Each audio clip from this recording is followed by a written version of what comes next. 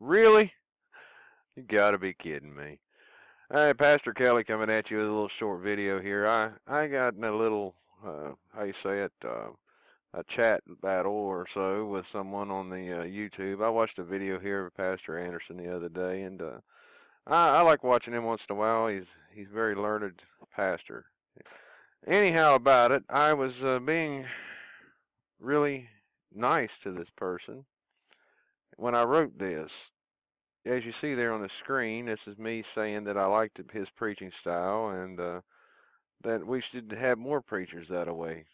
Now, I'm going to show you what a woman, I believe it was a woman, it's already, they've deleted the comment now, a person wrote back to me. I didn't think you was going to believe it. Here it is. Yes, amen. I don't want to hear about the suffering of Jesus. I only want to rejoice in the good gifts I get by avoiding hell. So, I responded back to this person. Hang on. I responded in kind with this little note. It says, we do need to preach on how our precious Lord Jesus suffered. My point was that Brother Steve mixes it into his sermon in the old-fashioned hell, fire, and brimstone preacher way.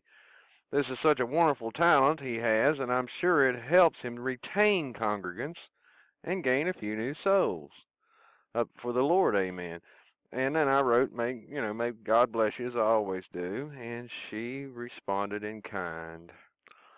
Well, I like all of his preaching about me, how I can succeed, how I can be respected, how I can be healthy. It's very motivational. I don't need to be badgered about empathy and love and caring for others. That sort of unnecessary works doesn't serve me in this life, and it's not going to get me to heaven. And then she, of course, quotes, by grace are we saved through faith. Well, we all know that, amen. Praise to God for sending us a wholesome message through Brother Anderson. Well, the only part of that I agree is the last line, the grace statement and the wholesome message. Folks, this is what easy believism, this is what preaching pre-tribism does to folks. It's all about me. It's their get out of jail free card. They don't think they're going to have to die. They think the Lord's going to come back and save them right away, and it's going to be swapped away from any kind of troubles.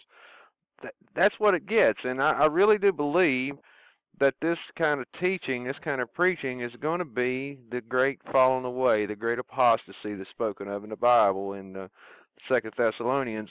And it says that has to happen before the Lord comes back. Well, it's working on it. It's working on it. So therefore, once that Antichrist gets revealed, we will be looking to see the Lord Jesus. But until then, we need to preach Christ crucified. We need to preach faith in God. We need to preach repentance. I just thought you guys might like to see this, and you might get a belly laugh out of it as I did, but I almost cried to think that this person goes around professing themselves a saved Christian. And I'm sure they go around perpetuating that false doctrine of pre-tribulation rapture. Be my guess.